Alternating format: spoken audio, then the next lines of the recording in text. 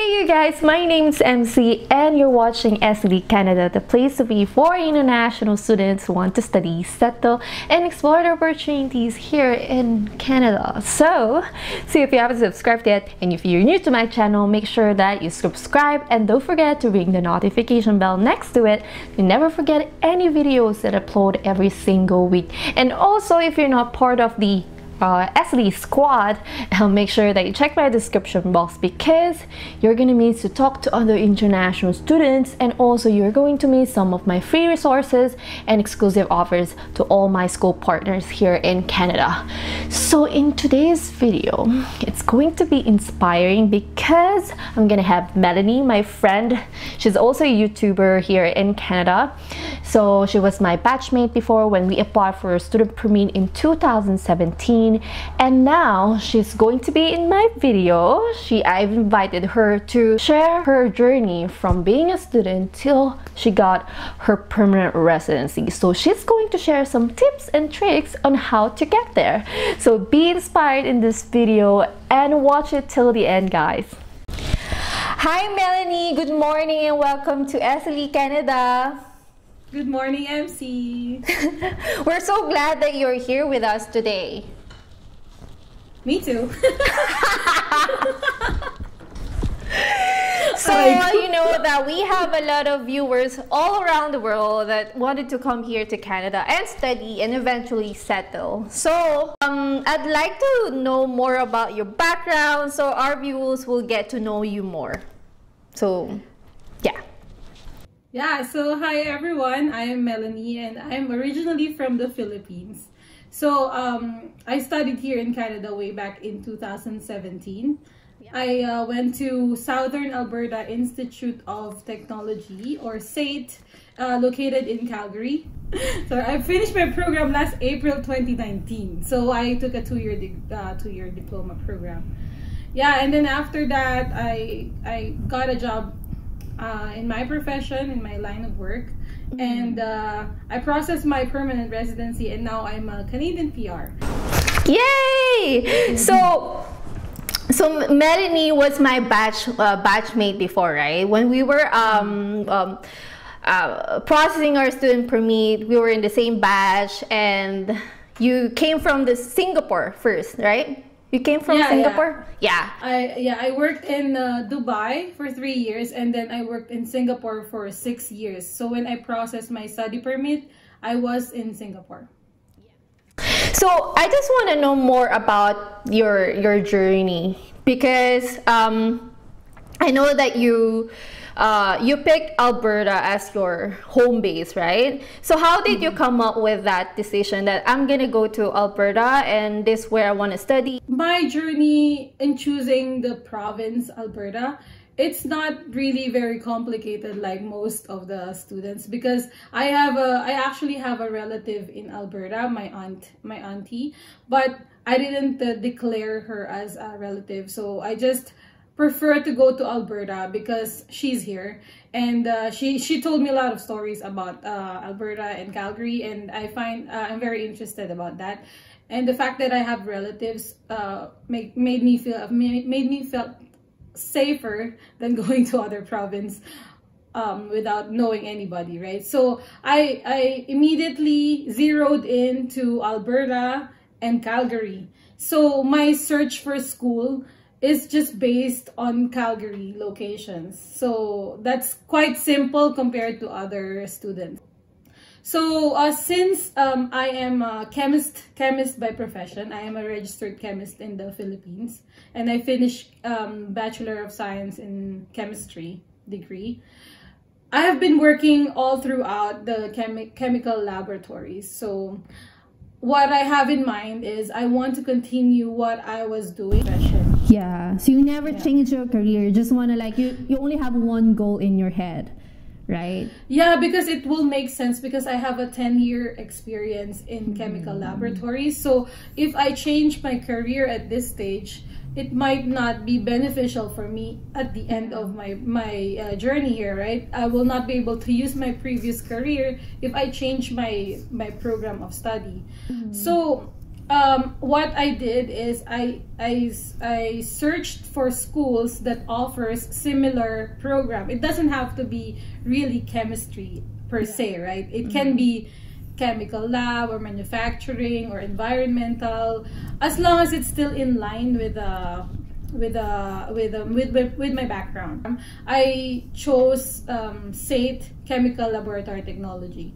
It's because it's the one with it's the course that has the most relevance to my background, and the duration of the course is just 2 years, so I don't have to really go for 3 or 4 years. Plus, I like the co-op program that they had there. Initially that's what pulled me into that program, because there is a 1 year co-op, which is a paid internship. But at the end of my journey, I also didn't go for co-op. So it's an optional internship, right? Yeah, it is, because it's gonna be paid. So I was thinking that I can be paid full-time during that year, and I can save up for my next semester's tuition and all of those. So that's what pulled me into that program. You said that you didn't declare your aunt, your relative, when you applied for your student permit. So why is that? Is it because you don't want to have the red flag of having a relative here in Canada? That's one, and I also don't think it's necessary for my case, because first, she's my aunt, and she's not really my immediate relative. So at this stage, not like your parents or your sisters, right? So yeah, they did offer to us to stay with them, and we did stay with them for the first month. But I think in an application, like in my study permit application, I really have to weigh all the consequences, right? So I have enough funds, I have enough background, all of those. I think I have enough information for my application to be approved, and I didn't include that so that there will not be any more issues. Actually, that's what I always recommend to the students. Like, if you have relatives here in Canada, and if they're not gonna sponsor you or anything, there's no sense of you declaring them to your application, because that will not even help you, right?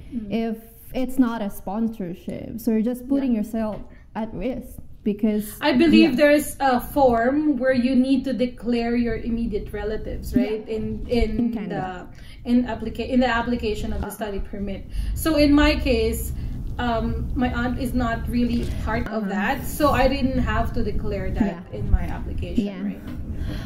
I gotcha. So when you arrived here in Canada, so you were like, okay, were you surprised, like, weather, cost of living? How was your cost of living before when you were a student? How did you manage it? Like studying and then working, your budgeting? And so when we arrived here, so I arrived here with my husband, so the two of us. So we were married, but we don't have kids yet. So it's a flexible part. It's flexible for us, right? So we can, just the two of us, it's easier to manage. So when we arrived here, it was summer, or at least going to fall, because I started in September 2017, right? So the weather is perfect, actually. It was sunny and a little bit of breeze. So you didn't have the culture shock or the weather shock when you came? Yeah, not really in our case, because first we have, as I said, my aunt was here, my aunt is here. So my aunt and my uncle, they accommodated us, they toured us around. When we started with our first week, they assisted us in getting the SIN and all of those. You're lucky. It's not really, that's why I consider myself lucky at that stage. I did find an accommodation near school about 10 minutes away. How much was it? It was actually cheap, because we are just me and my husband. We just rented a small room with a Filipino family. I think it was just $550. Oh, including everything, like your electricity, Did you get a part-time job right away when you came? Yes, I did actually. I was so eager to work immediately because I am not used to. I've been working for 10 years and I'm not used to not earning working, money. right? Yeah. So what's funny is I got a job as in a burrito shop, which I've never done all my life. Actually, that's true. Even when I came here, right, I work in a restaurant and it was so difficult for me because I didn't have any experience at all. And then like everything was, it's just like, I felt, now, not like ashamed, but I felt depressed a little bit. Or maybe at one point you question yourself, is this the right decision? You know what I mean? So for me, it's more of a new adventure. So I look at it in a positive way that I will never get a chance to do this. Like I never had to do this in the Philippines or in Singapore or in Dubai. So here, I applied and I got in and I tried to learn what they're doing, right? But of course it's very different from what I'm doing in my profession. But I actually enjoyed it and I learned a few things. But I have one question that I forgot to ask you. So when you came here to Canada, did you had an agency? Did you do it yourself? Or how did you manage your application? Oh, I'm a proud do-it-yourself applicant from start to finish.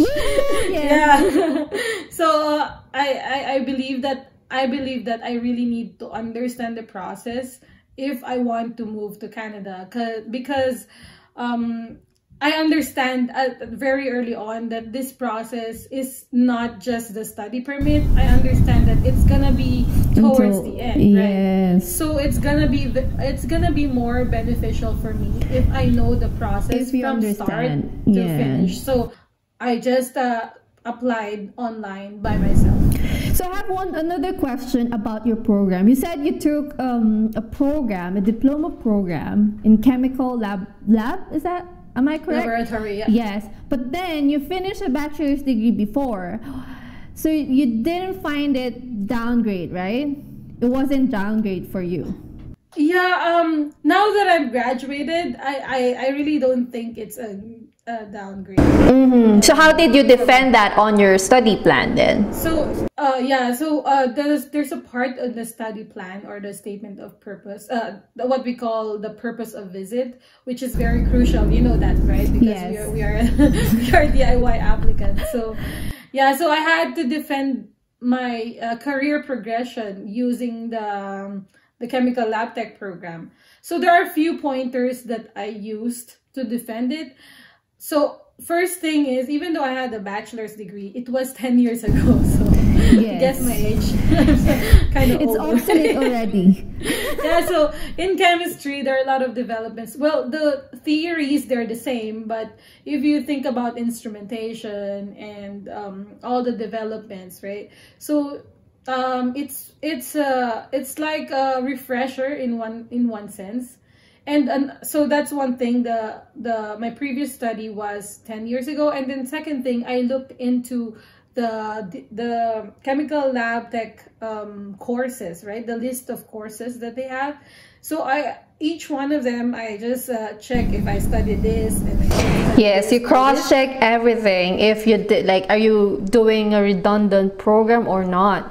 Exactly. Yeah. So there are a few during the start of the program, but towards the end, like especially in the second year, there are lots of other courses like water treatment, quality, and all these. It's not part of our curriculum. Yeah. So yeah. So that's a great idea, actually. You know.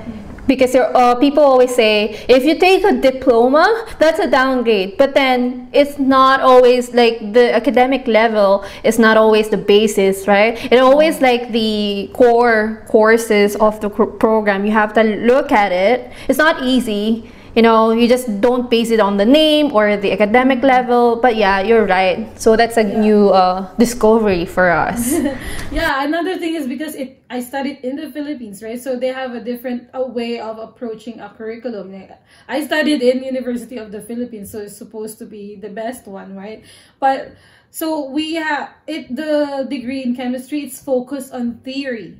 Okay, so I learned a lot about theory and then I applied it in my work. But then in chemical lab tech, it's focused in instrumentation. So they have a lot of instruments there and we are allowed to use that and learn using that. So that's one big takeaway. After I finish my program, I know most of all the instruments that are in there. So that's a career pressure.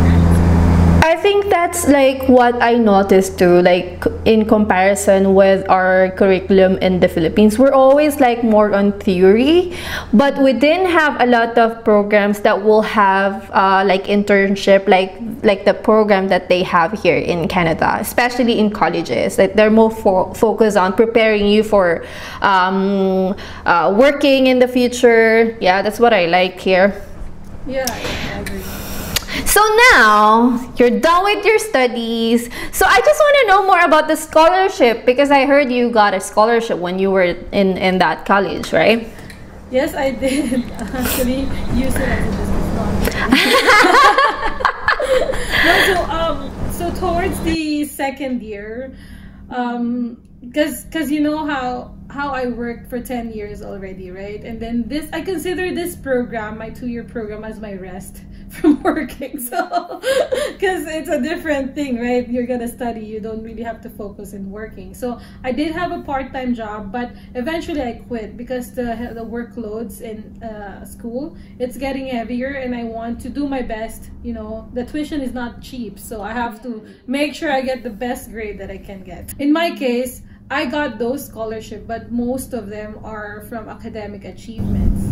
So scholarship awards. Yeah, right? yeah. So it's awards. Yeah, scholarship awards. So I think I got about $5,000. Wow, that's a lot. I got 3 actually. So got 3 scholarship awards, but how much? Like what will be the average that you need to get? I don't know, but I got a very good high school.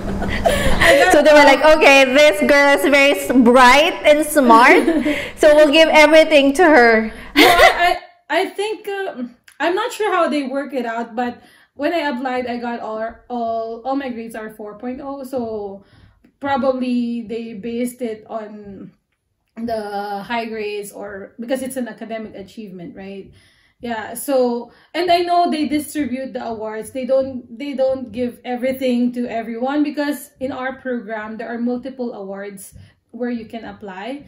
I only got a few. I didn't get everything. So yeah, but mostly I got the ones that is for international student and the one that requires. So for international students who are watching this right now, you should take advantage of the scholarship awards, like your school or offering for you, because you have to apply for it. They're not going to offer it to you, right? And exactly. Then always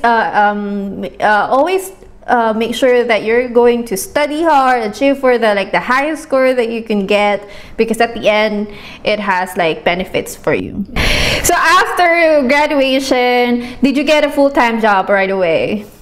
Actually, it was before graduation. Oh, that's good. Yeah, so since I'm actually very focused in getting the permanent residency even before I completed my program. So that's one thing that I really, really want to tell international students. You have to be ready for your permanent residency application even before you graduate. So you need to be diligent. Exactly. I had my express entry profile already before I graduate. I have my ECA, I have my IELTS, my English test. So before graduation, I think that was 1 month before graduation, I started applying for jobs. 1 month before my program ended, because my graduation was June and my program ended in April, end of April. So before I remember that was our finals week. I got a call from an employer. Actually got a few calls. I think 5 companies called me. Yeah, but most, because I widened my search, right? I didn't Just search only in Calgary. Yes, I searched that's all true. over Alberta. I even searched in Saskatchewan or Manitoba, actually. Because I'm also thinking about the pathways, right? Maybe I can get a job there and it's faster there. But it all depends where will I get the job. So Always aim to get a full-time job, because after getting a full-time job, your PR will be like, will just right in front of you, right? That's right. So eventually I got this employer who's interested with me, and we managed to sort things out, and I was hired actually. I think 1 week before my program ended. That was my finals week. So imagine, I'm so happy that I'm taking my finals. I don't really I was like, oh my god, I have a job. I'll have to pass my exam. I don't really care about my exam anymore because I have a full-time job. Yeah.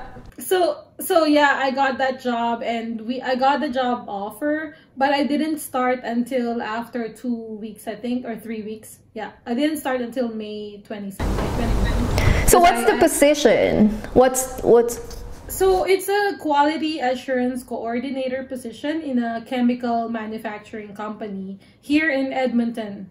Actually, it's another city. I was living in Calgary that time, and So that's I had like the to north, move to southern part of yeah, Calgary Alberta. is south, and then Edmonton is north. It's north, yeah. And yeah, so I have to move. We have to move. My husband and I have to move here in order to. Yes. Yeah. So that's why it's actually good to really focus on finding job before before the end of the program. But of course, not all of us will be lucky, right? But at least you tried, and you know your profile is gonna be there, and your application is gonna be there. Whenever they need someone, then you have a chance of. So fast forward, congratulations again on your PR. So you just recently got your permanent residence this year, right? Yes, I did. So tell me more about the journey from graduation until you get your PR. So basically, I immigrated through Alberta Immigrant Nominee Program, or AINP. That's a provincial nominee program here in Alberta. Yeah.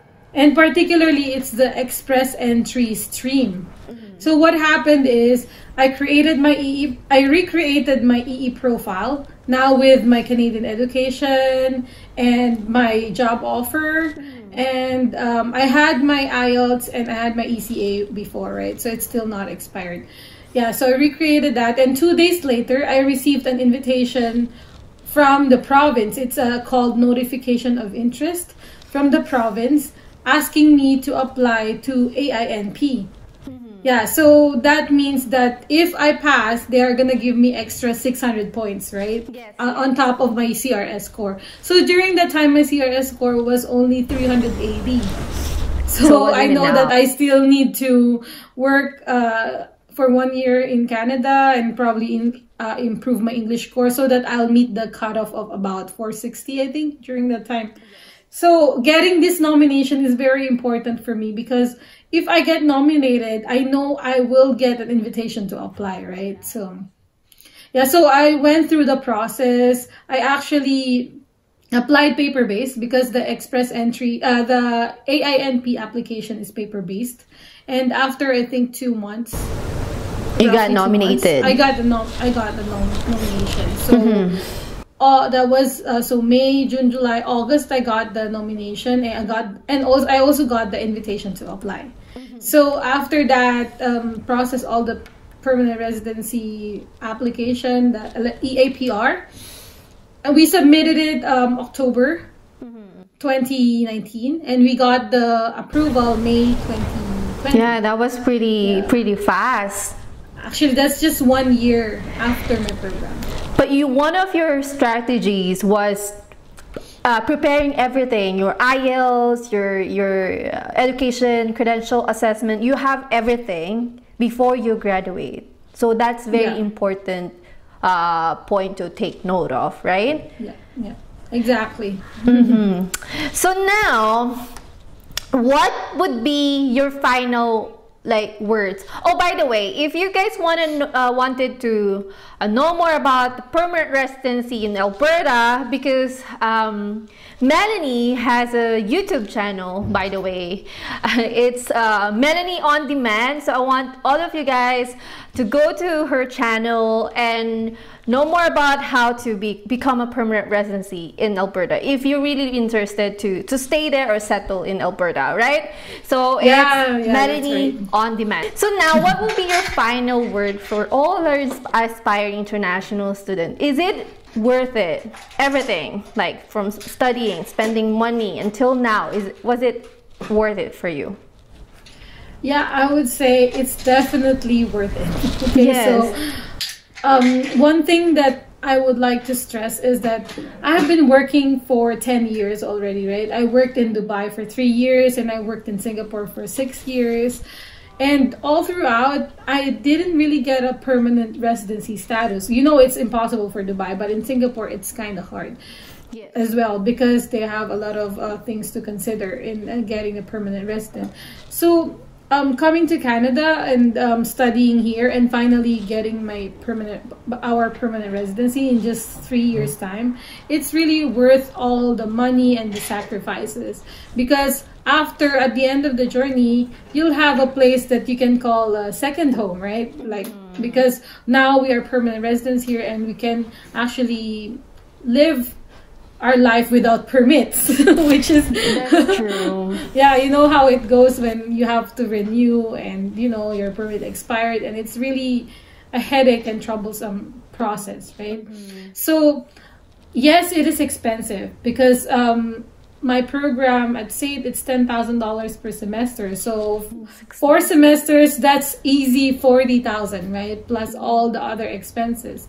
But then again, in Canada, I have a husband with me here, and he's working full time. So he was able to earn all that money from his full time, right?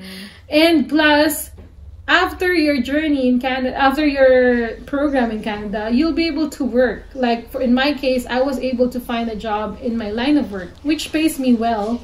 So that means I already have a return on investment, right? ROI.